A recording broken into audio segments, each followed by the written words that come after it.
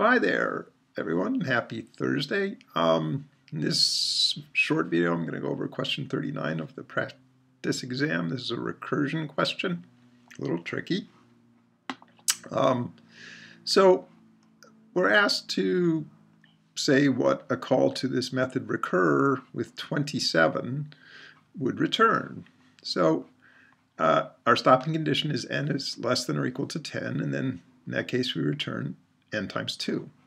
Else we return whatever we get from a recursive call to recur.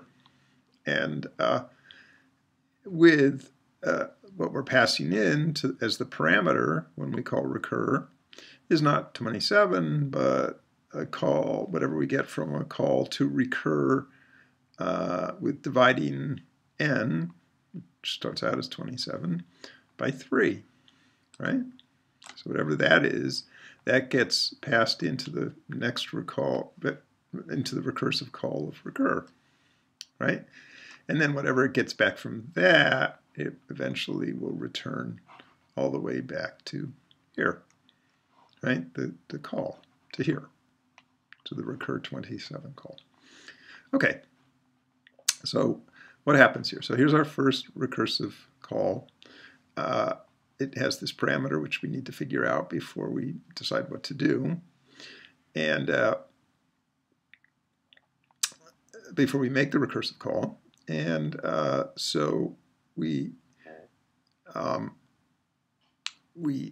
evaluate that. 27 divided by 3 is 9.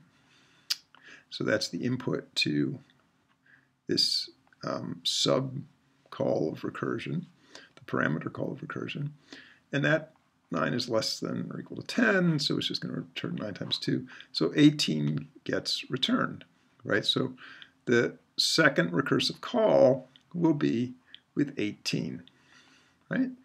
And in this case, we need to do that sub call to figure out the parameter again. So that's 18 divided by 3, 6. We return 2 times 6 is 12. So this next level of the recursion will be a call with 12. That level of the recursion, it makes the call, right? So this down here, we now have to figure out what, at this level, what the sub-call of recursion will return, which is 12 divided by 3, which is 4. That returns 8, right? And so when this one is called, when this version of recursion is called, we will have hit the stopping condition, right? So it will return 16, and then that in turn gets returned up to the previous version of the recursion as the whole thing unwinds.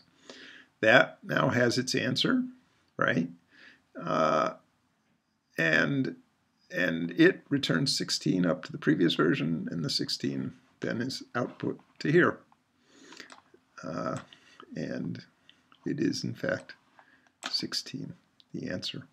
Okay, so drawing these little trees can be helpful, right? This one was a little bit tricky because you sort of have to have this subtree that goes off as you evaluate what the parameter is for the recursive call.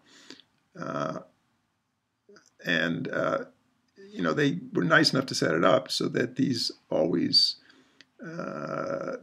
immediately evaluate on the first call. There's no recursive call within these, right? If there were, you'd have to have another like subtree for each of these, and you know, that would be evil on a test. Okay, so hope that helps. You know, as you're taking the test, don't hesitate to make little charts like this to help keep track of like these recursive calls, because they can, you know, some people can do it in their heads. I can't, and if you can, then learn to use the paper as your scratch area. Okay, thanks.